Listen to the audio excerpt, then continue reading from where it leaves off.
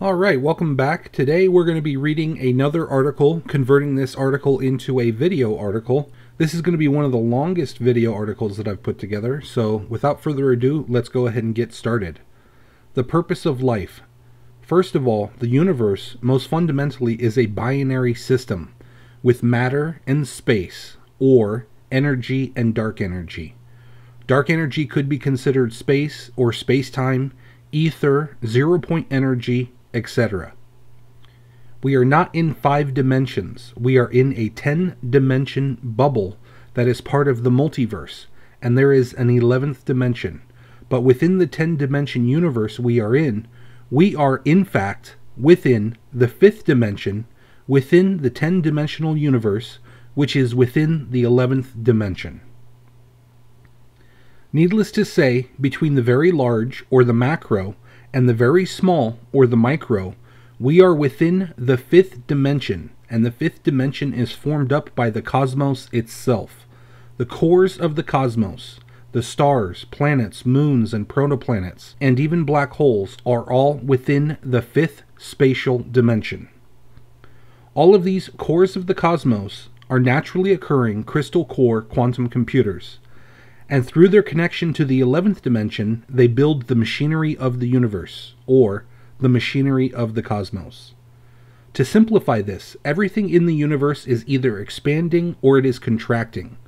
The cores of the cosmos use quantum physics to expand not only themselves, but also the space they occupy, and so everything in the universe is expanding and growing.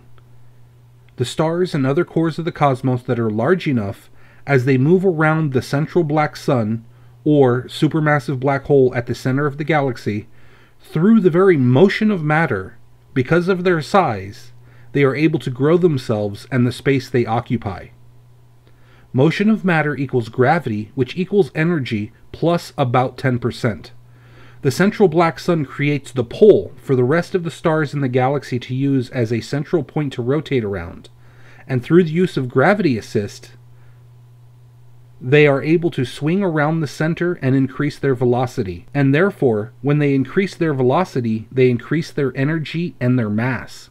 The further out from the central black sun they get, the faster they are moving, and they proportionally gain mass and energy, and the very motion over the positively charged universe allows them to literally grow themselves.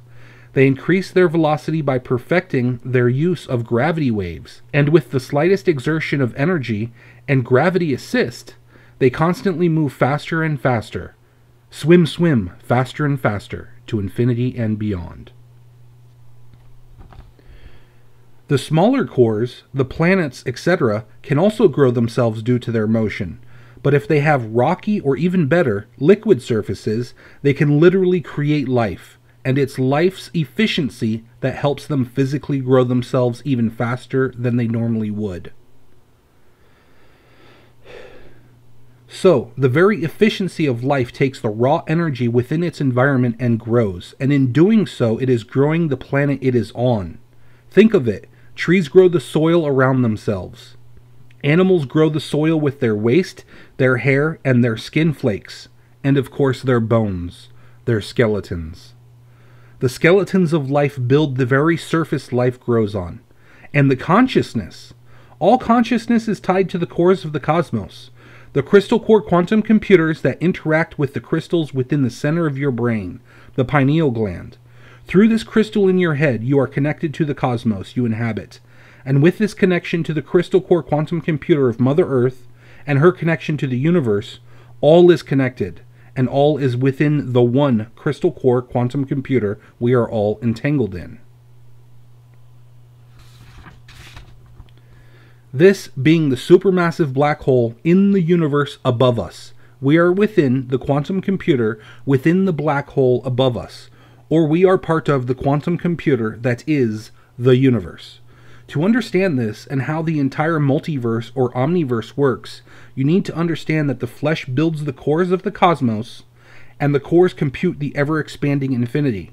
And with their increasing density, there is a perpetual increase of mass, and this mass is perpetually falling into an infinite cascading universe, into new cores, in new universes. Just like childbirth, the universe multiverse is in perpetual expansion and creating new crystal cores all the time.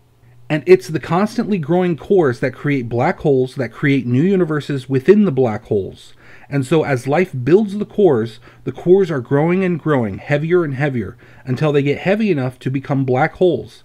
And within their own universe, their time is so much faster than the time in the universe they are residing in.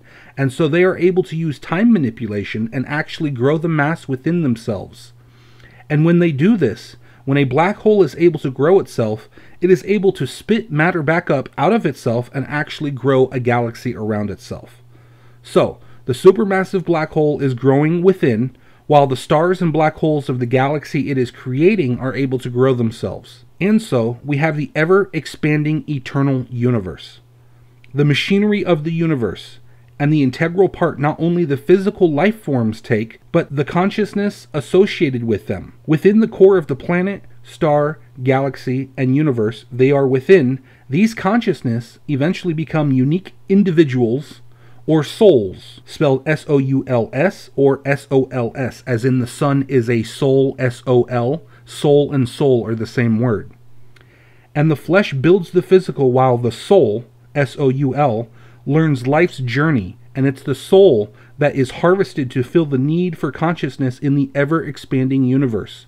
The cores of the cosmos within the realms of the new universes need consciousness, and it's your soul's journey learning the lessons of life so that one day you can be the core of the planet, star, or even black hole. Will you be a good host to life? Orion Michael Guy. Thanks for watching. If you enjoy this type of content, feel free to give me a thumbs up. Also, feel free to subscribe. I will definitely be putting a lot more videos together. This particular article I will be elaborating on further, so I will definitely make another video of this article, and I will try to elaborate and put a lot more video graphic content in it to really try to explain what I'm talking about. I hope you understood that. If you have any questions, put them in the comments below. Thank you for watching.